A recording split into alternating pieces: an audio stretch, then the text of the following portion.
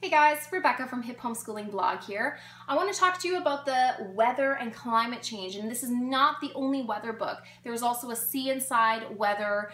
There's a bunch of different ones about weather. So if you are doing some sort of a study on weather, or your child's interested or asking you a lot of questions about clouds or how it rains, there's a lot of information out there. But let's take a peek inside this one. Here's the table of content. And this one also does have internet links. Things like what makes the wind blow. I'll open it up here. Why do floods, droughts, and hurricanes happen? What is the greenhouse effect? And why can't we live without it? How is global warming affecting Earth's climate? Let's keep going here. Clouds. There's just photographs, there's illustrations, it's got bits of information, but so many photographs that is breaking it up.